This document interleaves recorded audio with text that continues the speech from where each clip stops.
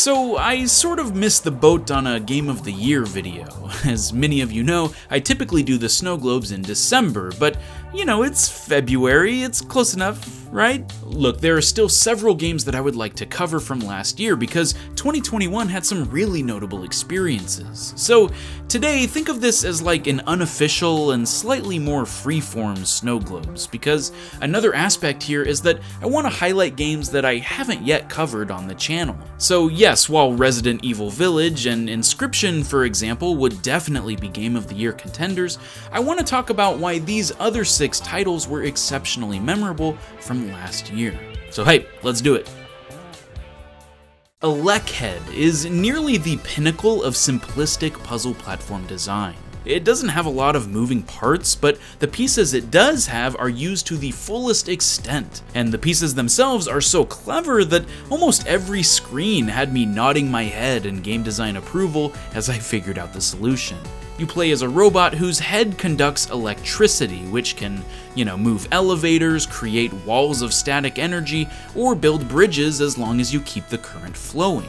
And the major mechanic here is that you can throw your head to turn on conductors at a distance and move without your battery source for up to 10 seconds. So puzzles build as you continue, and things get beautifully complex as you figure out the less obvious gimmicks, like that you can activate 2 separate platforms if you straddle your legs across both, or that there's a delay when you throw your head so you can sort of get into place before something activates. It even utilizes the checkpoint system as a mechanic itself. I don't know if I've ever seen that before, but it resets the room when you walk over it. So again, there's just some really clever stuff going on here.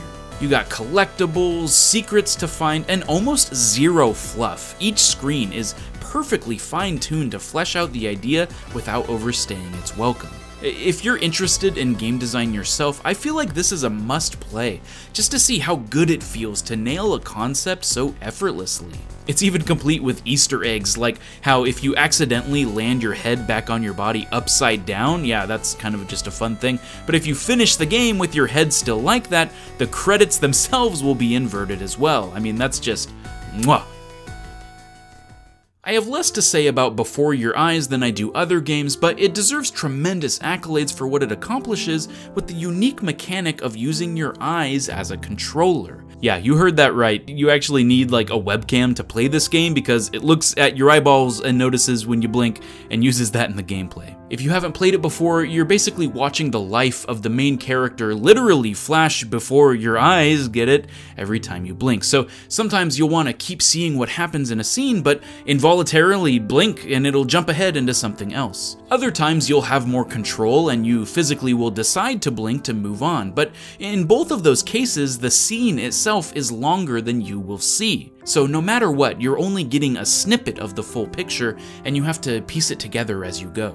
It tells a heartbreaking story in a very charming way, and is worth experiencing alone just to see how far they take this mechanic of opening and closing your eyes as a means of progression. It gives a whole new meaning to reaction time, as you're literally fighting against your whole body to try and keep from blinking, and it's a good reminder that there still is a lot of unexplored territory within the game industry. Blue Fire may not be on a lot of people's Game of the Year lists, and I'd be lying if I said it was one of the best games I've ever played, but I do think it is a highly underrated one for what it offers. A Dark Souls-like world and combat combined with the fluid movement of Hat in Time sounds interesting, but I didn't expect it to be as addictingly fun as it was. Instead of feeling clumpy and cumbersome as an intentional design choice like in a Souls game, being able to fly around and beat up hardy foes acrobatically opens up new possibilities for what that trope of punishing combat can actually look like. Like I said, it's not perfect. I actually ran into a glitch that hard-locked me in the first temple and I couldn't progress, but I was having such a good time that I was willing to restart the game and get back to where I was so I could go ahead and finish. Plus, I'm pretty sure they've worked out all those bugs by now. It's been out for a while. I played when it was like a pre-release build. There's plenty of secrets and hidden lore, the dungeons have a deep Zelda flavor, and there's even those little challenge rooms like from A Hat in Time as well. It just sets out to be a fun combination of experiences, and I think more people should give it a go. When I heard that Outer Wilds was getting DLC, I was skeptical that it'd be able to offer the same level of epiphanies I felt while playing through the base game. I mean, it truly is a once-in-a-generation type experience if you haven't played Outer Wilds. Like, what are you doing? Seriously. But by golly gosh darn, somehow they did it again. Echoes of the Eye has the same impacting moments, the learning bit by bit each time when you die, and somehow taking mechanics you already know and using them in ways to blow your mind again and again. There's a whole new world to explore, and from the first challenge of actually finding it to the final moments, it continues to drive forward the theming of player-led discovery and makes you go, "What? You can do that?"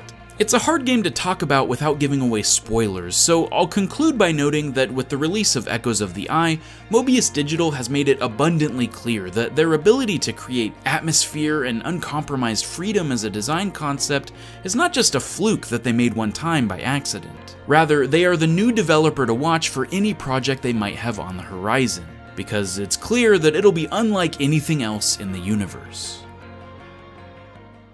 I have a love-hate relationship with Metroid Dread. On one hand, it does a phenomenal job as a map-former. See what I did there? Sidestep the whole Metroidvania naming debate altogether. Map-former, it's the term of the future, I'm telling you. But the way it guides the player from objective to objective is more fluid than I've ever seen in the genre. You beat a boss or gain a new ability, and it spits you out right next to the new way to go. It's got a really big map to explore, but it doesn't really feel that way because of its level design, and that is truly refreshing. I thought backtracking was an essential part of the experience, but Dread proves that it can be a lot more streamlined. Now, on the other hand, the game sort of hit an annoying wall for me in the endgame. When I went back and tried to collect all the power-ups so I could stand a better chance at the final boss. Have you seen this guy? He's freaking tough. Normally, this is the part of the game where traversal is super quick and getting around is a breeze, but I kept finding dead ends or obstructions preventing me from getting where I wanted to go, and while yes, there is fast travel and teleporters,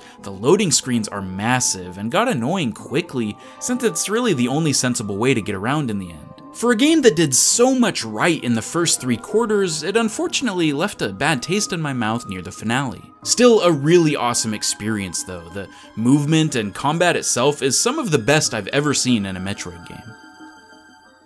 And finally, let's talk about my unofficial/official game of the year, Psychonauts 2. I was shocked at how much I loved this one because I tried out Psychonauts 1 and it didn't really click with me. The platforming was okay, but felt a little clunky by today's standards. And it sort of felt a little bit like a point-and-click adventure game at some points because of how you use the items you collect to unlock new pathways. Don't get me wrong, it had a lot of character, much like any other Tim Schafer joint, but I think I played it a decade too late. Psychonauts 2, however, not only fixed those elements, but created a compelling story that ties together an incredibly unique 3D platformer. The set pieces are so unbelievably vibrant and memorable. You'll go from a casino hospital to a puppet cooking game show to a bowling ball germ city. Heck, when the game reveals its big plot twist, it does so with an It's a Small World style Disneyland ride. Like, what game is this? But what stuck out to me the most was how it tied its narrative to its mechanics and combat.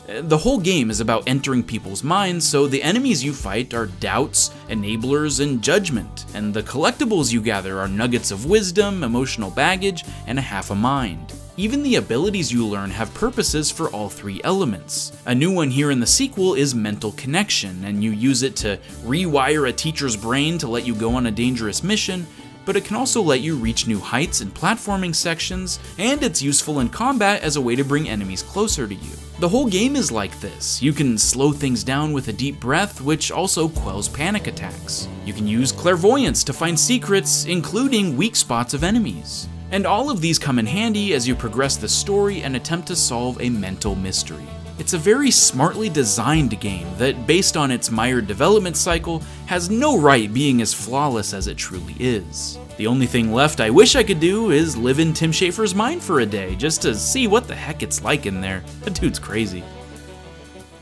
I can't recommend Psychonauts 2 enough, as well as the rest of the games on this list. 2021 ended up being a pretty good year for gaming, all things considered, and I wanted to thank you as well for sticking around with me because it's been quite the ride. I hope you have an incredible 2022, and I just want you to know how much I love you. So I'll see you next time, and stay frosty, my friends.